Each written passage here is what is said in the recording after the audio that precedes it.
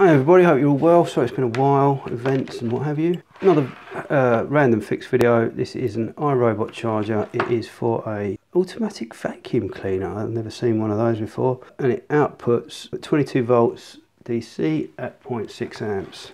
Apparently the symptoms of this are, let me plug it in. Nothing happens. Let's see. Oh, let's plug it in here. Something didn't like that at all, did it? Multimeter to DC volts, check the output, and it's going to be nothing on the output, we'll just be short. Nothing. We're in luck. Okay.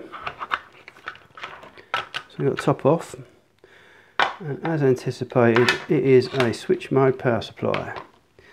So let's just go for, oh, it's still plugged in as well, so I'm going to unplug it, because that is not a very clever thing to do.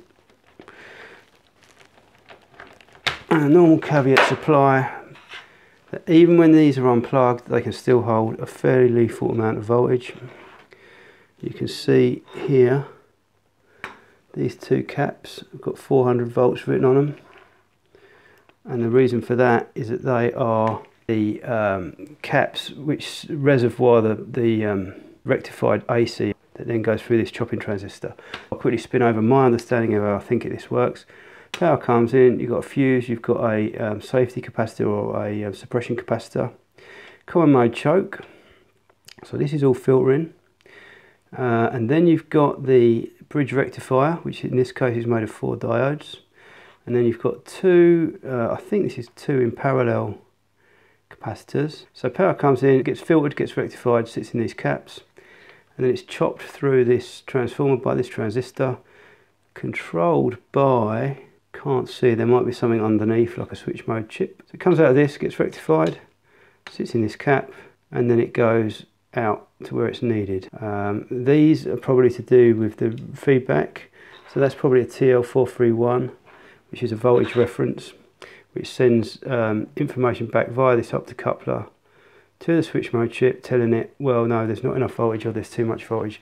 Now, what normally fails in these is either the diode on the output, one of the caps, or the main switching transistor.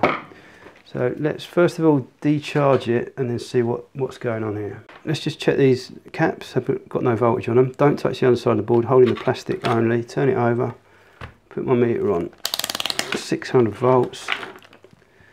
And I'll just check the caps here. Nothing. Nothing. But just to be sure, applies with an insulated handle. You might see a big whack of power if you do that and there is a charge on there, it will snap. But there's no power on there. Let's go to continuity mode. That's the fuse, I bet that's gone. Ah, no. The fuse hasn't gone. Okay, the fuse hasn't gone. Let's check the output diode here, which is this guy here. And the output diode has gone. The diode is bridged. What you should see there is it should go one way and not the other. That clearly isn't the case here because it's bridged. It's basically, the diode's gone short. And that will also, it could be the diode, but it could be also this capacitor.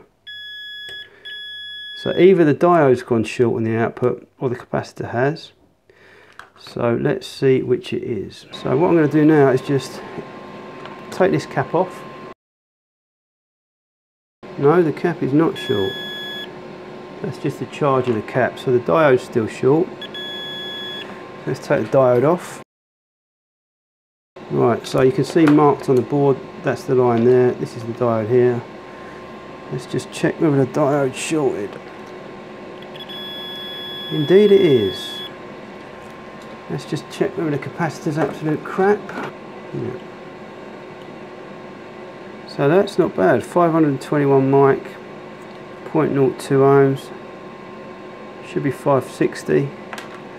That can go back on. Done. This is the diode that come out of it, this failed one. 31DQ10. It's a 3.3 amp, 100 volt Schottky diode basically. It doesn't say anything about being a fast acting rectifier diode or anything like that, it's just a Schottky diode. So I've gone through my parts bin and found one of these. This is an SR5200, and all I've done is put the key characteristics next to each other, see if I think it's okay or not. So forward current 5 amps on average versus 3.3, so tick. Blocking voltage, average reverse voltage it will take. This would take 200, this would take 100, so tick.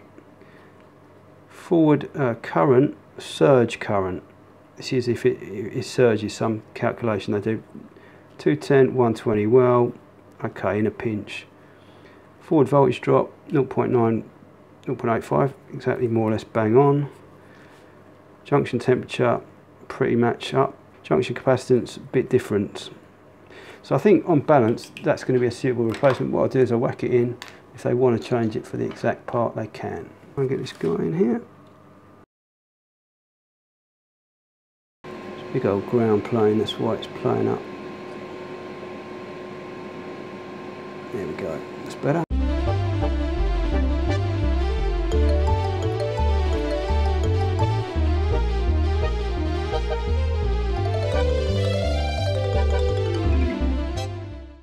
It's got an LED on a stick that you have to line exactly up to go in that hole, but you can't see what you're doing when you put the thing together.